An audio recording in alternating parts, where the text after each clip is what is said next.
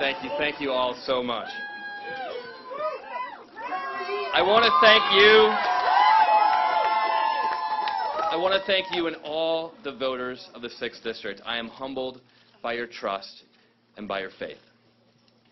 I just spoke with Richard Tassay and thanked him for his commitment to the people of this district and for adding his voice to this debate. We ran against each other, but we both ran because we are committed to public service and because we care about this community. I am proud that our race has been held up in recent days as a model for how races should be run and how politics should be conducted.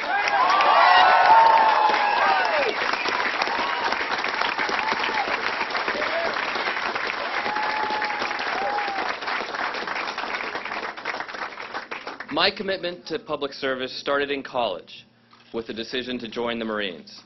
But since leaving the military, I've spent a lot of time focused on efforts to expand opportunities for all of us to serve. From the example set by the greatest generation who answered the call during World War II and continued to serve after they came home, America's newest generation shows renewed and growing commitment to public service. Adlai Stevenson said, "Patriotism is not a short and frenzied outburst of emotion, but the tranquil and steady dedication of a lifetime." When we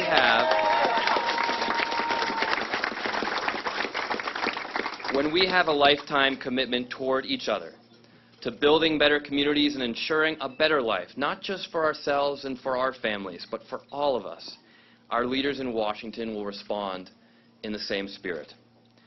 And isn't that why we're all here? To come together as Americans and get to work, to rebuild our communities, to rebuild our country, and to ensure our future is even brighter than our past.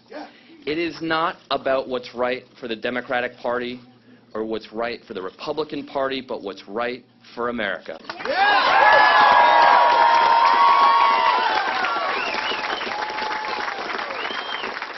And it's about what's right for our children and our grandchildren.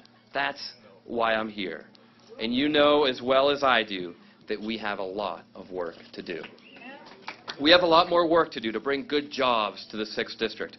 Congress says it supports small businesses, but I talk to small business owners all the time who can't understand why they pay a higher tax rate than many of the biggest corporations in America.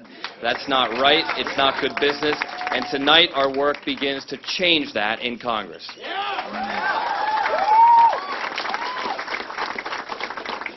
We have a lot of work to do to rebuild our infrastructure. The gateway cities have so much potential. Just look at how far Salem has come.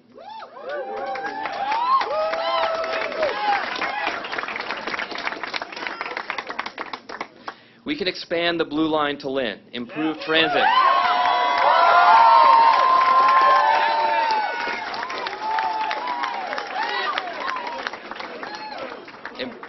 Improve transit from Gloucester and Burlington and update our infrastructure everywhere. Let's build it together and let's bring some of the most innovative companies growing out of Boston right here to the 6th District.